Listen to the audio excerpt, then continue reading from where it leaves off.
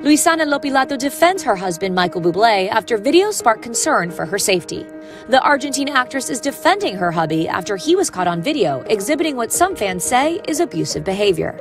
Like many others, Luisana and Michael are doing their part to entertain amid the coronavirus outbreak by going live on social media from their home.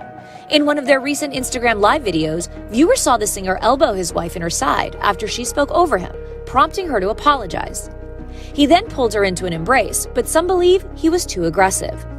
The next moment, he brushed her off as she attempted to fix his hair. More clips have resurfaced, with some saying they show Bublé acting in an abusive manner.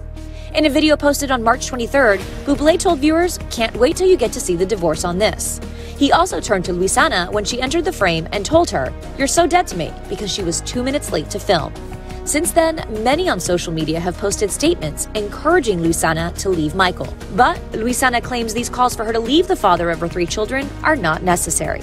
In a statement shared to Instagram on Monday, which was translated by Ola, the star insists, "I want you all to know that I have no doubts about who my husband is and that I would choose him again 1,000 times over." But concern for Luisana persisted, so she issued a second statement. Luisana says she appreciates the fact that people are worrying about her well-being, but reiterates she's no victim. She says, quote, "It's very important that we pay attention to these problems that have been mentioned, and that I am lucky not to suffer, but it is important to pay attention to be able to help women that are going through it."